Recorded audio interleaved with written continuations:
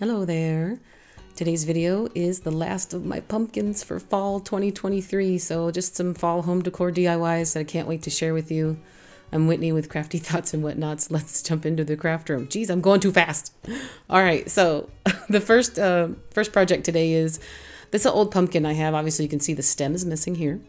I believe I got it on clearance for some crazy deal at Michael's many years ago, but yeah, the stem's missing. So we're going to use that, and we're going to use this metal bottle cap from Dollar Tree.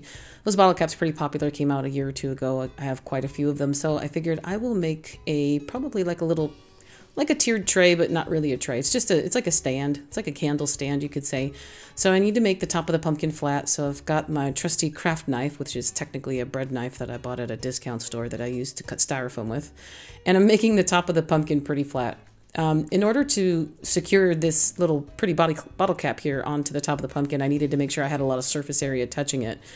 And I'm going to use Star Bond. I haven't used my Star Bond in a while, but I needed something that's going to adhere metal to pretty much anything, and Star Bond's pretty decent at that. If you need some Star Bond, I have a link in my Amazon shop. I bought mine directly from Star Bond, but I've having trouble getting a hold of Star Bond to see if I could get you guys a discount code. So it's linked in my Amazon shop should you want to take a peek at it. It's a pretty decent glue. I like it. And as you can see here, you can tap on it and it's pretty solid. I use the regular glue. This one was the thick glue and then the accelerator, and you're good to go. Now, I'm going to add Farmhouse to this because that is what I do and it's in my blood and it's just how I am. So I'm taking this is just a little bit of white chalk paint. This is, I think, folk art chalk paint that I have in a little, it's a little dip cup because it makes it more convenient. And I'm taking a chip brush and I am just sloppily placing this on here. So I'm going to make it look super distressed, and it's not the fact that it's going to look distressed. It's just going to look very thick and sloppy and patchy, and that's how I want it to look. I want it to look aged, and I didn't like the orange itself. That orange was a little bit too harsh for me. So we're going to do that. Now, the gap between the bottle cap and the pumpkin needs to be covered, and we're going to use my favorite friend in the world here. Covers up all the behind the scenes. We're going to use Spanish moss. So I'm going to just take a decent amount, we're going to put this in like little sections so we can tuck it in between the pumpkin and the bottle cap. So I'm just applying some hot glue. And I'm not being careful at all, which don't do this, okay? Don't be like me.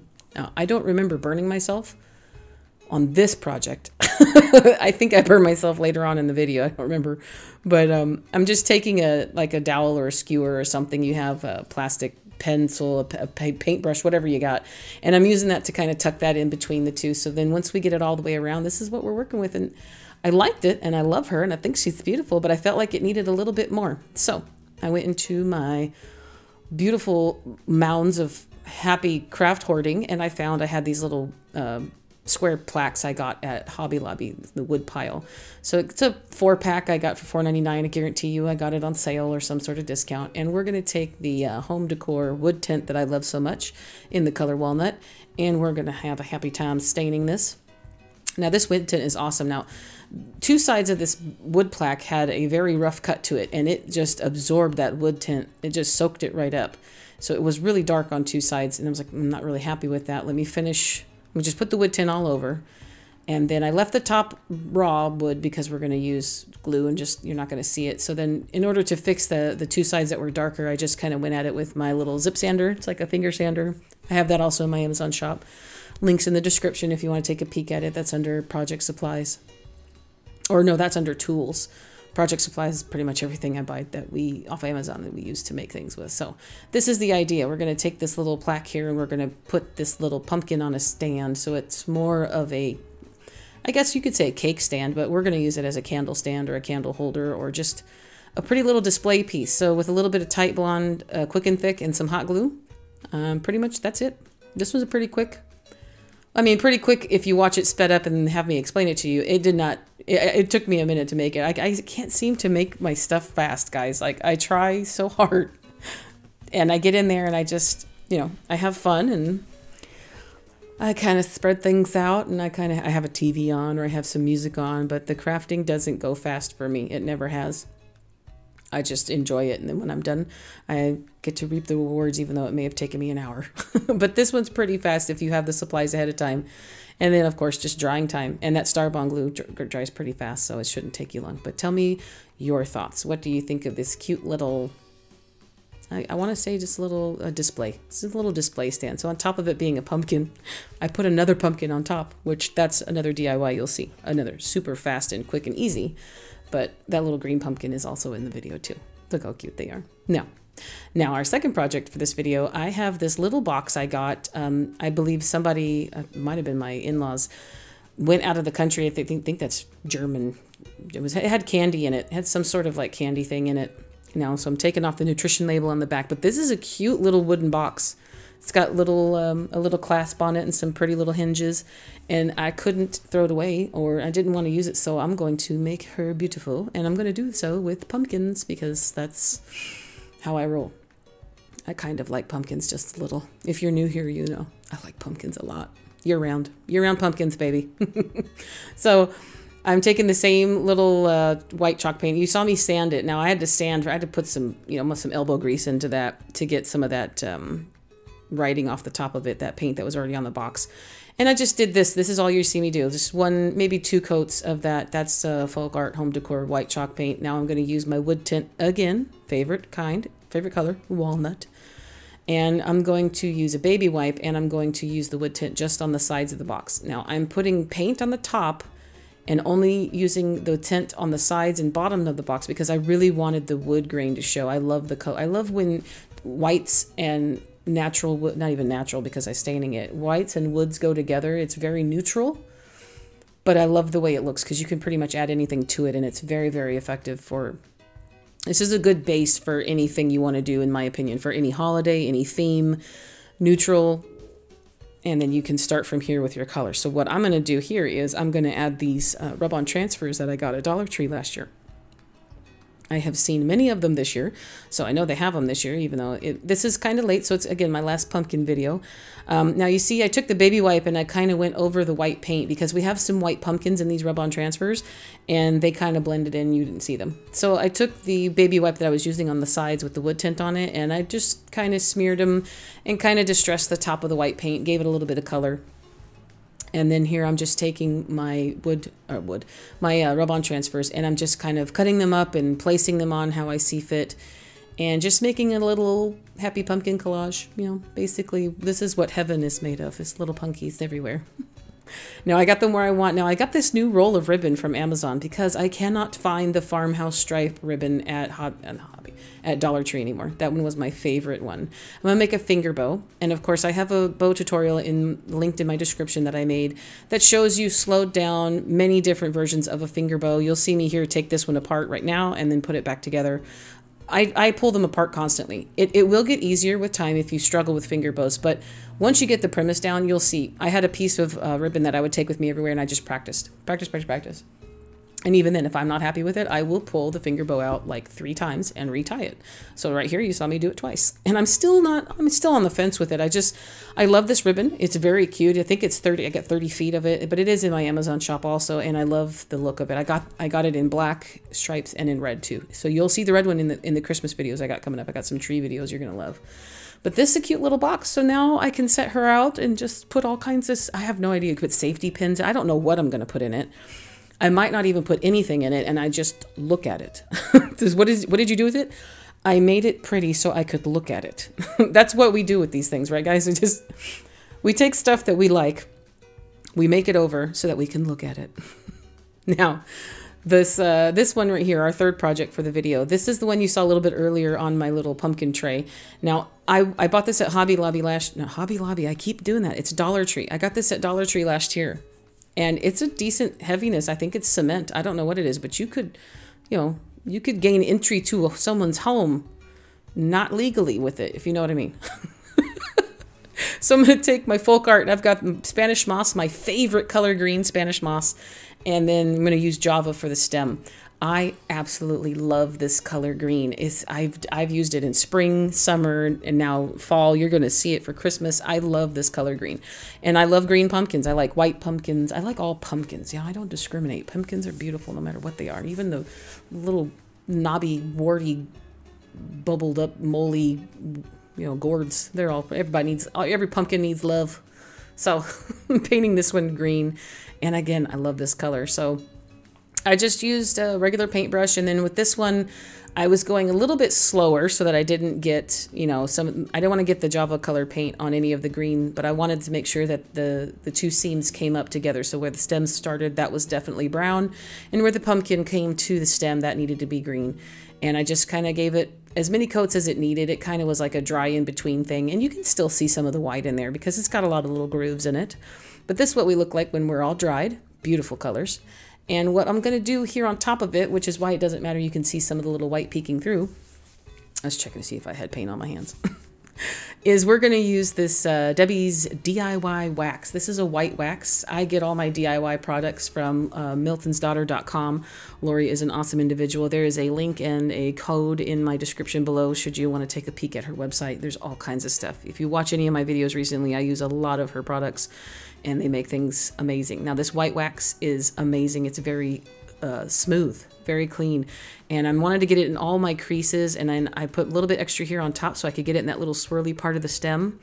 And now the paint I use doesn't have to be sealed, but the white wax is basically giving me that dusty farmhouse, you know, aged look that I was going for, and I love how it turned out. So I literally just took a little ceramic piece from the store, painted it 2 colors, and put some wax on it. And I love this little pattern on here. This little Dollar Tree pumpkin was speaking to me. It's like a little sweater. It's like a little sweater basket. It's a basket weave pattern. And of that pattern, it looks almost like a sweater type thing. I mean, let me know if I'm making any sense. But I love how it turned out. You let me know what you think. Also very quick and easy. Very easy. Very, very effective. Very, very good for giving gifts to those who love pumpkins. Or anything else ceramic you may find in the store. Now, this is our last DIY for this video, and this one's got a lot of steps, but stick with me, you're going to love it. So I have a 2-piece wreath ring that I got here. They're 8-inch rings that I got at today it's say Hobby Lobby instead of Dollar Tree. Whitney, say it again. I got these 2-piece at Dollar Tree. I used one in a previous project some other time, so I had one left over. Now I'm taking some raffia, and I'm cutting it off of my big raffia bundle, and I'm using some Scotch tape to just tape the end of it to keep this little bundle together. And as you see here, I'm taking it and I'm wrapping it around the wreath.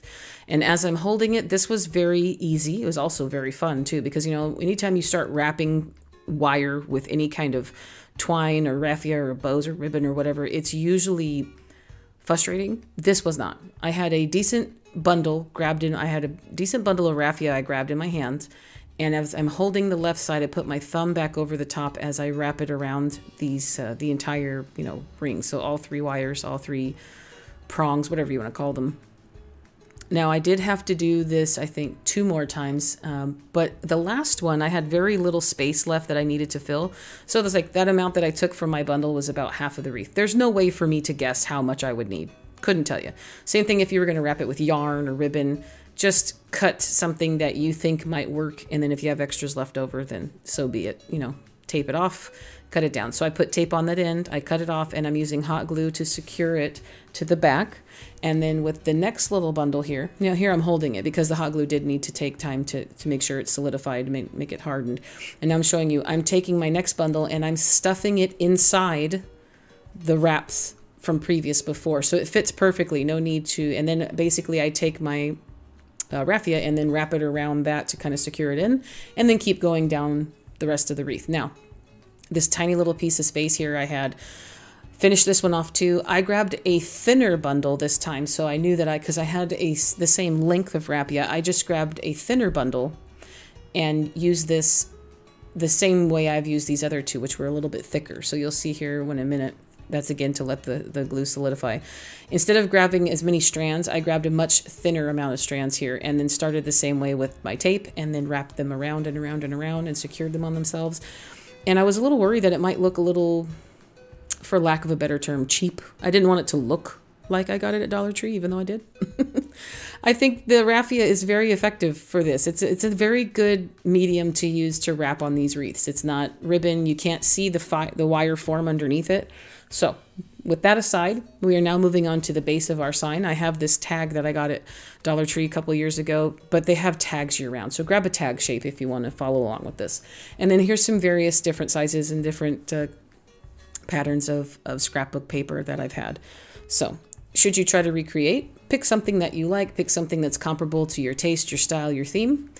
Now, what we're going to do is we're going to cover the back in craft paper, and this is a double-sided adhesive that I use. It's a scrapbooking adhesive. I use it for paper all the time. Hot glue is a little hard to use on a lot of things because you can see the hot glue through most papers. This is just crafting or shipping paper that I got at Dollar Tree in the school section or the office supply section.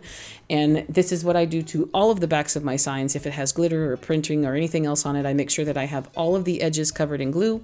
That way I can take a nail file or sander off and you get a very clean edge. You just pull it downward away from your project and it basically cuts the paper where you would need to cut and you have the perfect edge. So that's why I need everything to look almost retail quality on the back. I don't want anyone to know behind the scenes. That's part of the illusion of making this cute little sign for yourself or for anybody. So now I'm going to do the bottom half of the sign with this fall colored leaves, and it wasn't big enough. This is a piece of scrapbook paper. It's a piece of scrapbook paper. It wasn't big enough, so I grabbed a 12 by 12 sheet of just some solid colors because I used to be an avid scrapbooker. But you can get individual sheets of scrapbook paper at Hobby Lobby and Michael's. They're like what, 59 cents, 99 cents, nothing bank breaking. And I just put that on the base because that's going to be the border around our leaves. And now I'm going to try using this little sponge with my Distress ink here. This is a color Vintage Photo because I wanted it to look aged, and having a bright orange around something that I want to look farmhouse or aged or distressed wasn't working for me. Now the makeup sponge was okay. Before I've used like a tissue and it's been a little bit harder. So I just picked the dang stamp up and rubbed it around the edges. That's what I ended up doing. I just rubbed it all around the edges. Now sometimes you got to be careful because if your stamp pads have a lot of ink in them, you can end up really slopping ink all over your project. So I've done that in the past too. That's why I tried to get the little spongy here, and it helped. It's just, I needed more. So now I'm taking the top part. Now I'm going to use this. This is a pack of paper I got. It's all different types of wood slats that I got. I got this at Hobby Lobby. It's a 50 pack of paper. It is a very thick card stack, but I love this wood color. So I wanted the top of the tag to look like it had like little wood panels on it. So this is a very thick card stock. So you'll see here, there's paper flying everywhere. It's just, it'll be messy. It won't look right for a second, but just make sure as long as you have that adhesive around the edge of the paper and the edge of your project, you will be fine. And for some reason, if it comes up, then just stick a little bit of glue under there and everything be okay. Same thing, took my stamp pad, my ink pad, and I rubbed around the edges. And you can see here, this is the premise of my idea. If you didn't know by now, you saw the thumbnail of the video, it's going to be a pumpkin. Guess what, guys? It's going to be a pumpkin. Now, I cut the fall leaf paper to fit size, so it has just a decent amount of border. So basically, this is like scrapbooking 101, layering your projects, putting a little bit of ink on it. I thought about putting some cute little dots or lines around the outside, but I knew I was putting a pumpkin on there, so I didn't want it to be too busy. So I just grabbed some of my chalk paint that I have off to the side. It's a white chalk paint. It's a folk art white chalk paint. And I just did kind of like a left and right and a up and down distressing. So I got this look to it. Made me happy. Made me so happy. And then with what was left on the paper or on my little cardboard here in my brush, I just added some to the raffia. I couldn't honestly tell you why I did that. I just felt the need to do it, and I did. So if that makes any sense, let me know. Do you ever think like, let me try doing this? Like, why did I do that? I have no clue, but I did it and I like it. So there you go. Moving on. Now I'm taking this threatening looking tool that you could use to, use in prison or lock picking or something. I don't know. And it's called an awl. I have one of those in my Amazon shop too. This particular one looks like one my mom used to use in the 70s, man. It's got a big old wooden handle on it, but it's very effective for putting a nice, decent hole. You see the hole in the top of the tag needed to be back in there, and it didn't rip the paper, and it put a perfect little indent in there so it didn't look so bad. Now, taking my hot glue, putting it on the back of our little raffia colored wreath, and looky here. I'm taking some of my stems from my old pumpkins. I've told you guys many times, I save those off of every pumpkin every year. And now I'm using a nail file here off to the side to kind of get the edging on the bottom of it right, and I'll show you in a second. I needed it to be kind of diagonal on one side and it had a dip in the other, so I'm making it flat so it touches the sign and it touches the top of the wreath in a proper way so that it actually looks like it belongs, and it has a good contact between the two, the two surfaces. And then we glued it on, and I'll show you here. You can hold it by hot glue. So she is on there and it is not coming off, but that was the reason why we're doing all this, sanding off to the side. Now here is my plethora of gobbly stuff that I'm going to try to adequately describe. Now, I grabbed my cheesecloth. I got this from Amazon. You can get cheesecloth anywhere, but I got this particular one from Amazon. And at first, I was going to try to do like a rag thing, so I kind of put a little snip in it and I tore it. I cannot do this. I have seen people tear fabric and all kinds of stuff, and it just looks horrible when I do it. It's never even, and it always looks like someone's dog chewed on it for 10 minutes, and then I used it. So I just got my little rotary cutter out, and I cut these strips. And what happens is, this is what I'm going for. So with my hands, I'm taking it from the clean cut version here, and I kind of just run my hands over it, through it, and it kind of frays it a little bit, and that's what I'm going for, to make it look shaggy, to make it look, shaggy, shabby, whatever. Now, with that being said, I'm pushing it off to the side, and technically, to be honest, I almost forgot to put it in the bow. Now I'm using 2.5 inch ribbon from, this is craftoutlet.com ribbon in a mustard color, and then another craft outlet here is this green pattern, plaidish pattern, and then the pumpkins was an old fall ribbon I got at Hobby Lobby, and I'm just going to do a layered thing. Now the bottom one here, I'm just pinching in the middle, and we're going to use that one almost like a tail, and then my two 1-inch ribbons here, which I felt were just kind of odd to put together. I love how it turned out though. I've been recently thinking with my ribbons, put stuff together that you wouldn't normally do. Now, I don't know why, but I didn't really think that the pumpkin went with the green, but I love it all together. Now here I want to layer these two. So I did an awareness ribbon shape. I put a little dab of glue between the tails and then again on the back of it. And that has been the easiest way for me to make these little classic bows. So this is a thicker ribbon also. I couldn't gather them all at one time. So I did the green bow first, and then I tied it in a knot with some jute twine in the middle. Then I put the pumpkin bow on top of that, tied that in a knot behind it, and then added the mustard 2.5 inch ribbon to the back of it and just cinched them all together. So they're basically tied on individually with a piece of jute twine. Now I had to shorten the mustard a little bit because it's a little bit too long. And what I'm going to do here is I'm going to do like a little loop thing, and I'm going to put the ribbon in the middle. So this is going to have a hanger on the back, but technically I wanted it for me to be a stand-up piece, like a tabletop display or a shelf leaner. So I'm taking the loop and putting two ends through the sign, and with the tails, I'm going to grab them through the end loop on one side, if that makes sense. I've described this before in the past on smaller projects, but this is a bigger system. It is basically put the two loose ends through a hole, and then with the loop on the other end, grab those tails through it, and then you have it cinched down. I tied a little knot back here should I sell this or give it away, and somebody does eventually want to hang it. You have that ability to do so. I personally am going to use this leaning up against a window or a wall on a shelf. I like the way it looks sitting up. It makes a good little vertical piece to any kind of like little fall display. Now, we can't have pumpkins without tendrils and a piece of glue. No, so most of the time I make my tendrils, this is exactly how I do it. I take the pipberry garland and I wrap it around a hot glue stick. So grab a piece of hot glue. This is a decent size too. If you have a smaller project, use a dowel or a pencil, or even something thinner than that, a thinner stick or a pick, the stem of a pick of a flower. Now, this ended up being perfect for coming apart, but then later I ended up twisting it back together, so I should have left it together. But in any event, this is like kind of when you get ribbon or you get yarn and you can tell the manufacturer like ended it and then started a new one in the middle of your like spool. So they came apart perfectly, and it's just what I had left of this one roll of pipberry garland in my stash. And I got them, I wrapped them around the hot glue stick, pulled them off. I got my little curly cues. And now as I bring you closer to the project, we're going to place my favorite little best friend, Spanish moss, around the stem. And then I wanted to tuck the tendrils around there, but it just wasn't working for me. So I tied them back together, kind of twisted them in the middle. And I'm going to wrap them around the stem.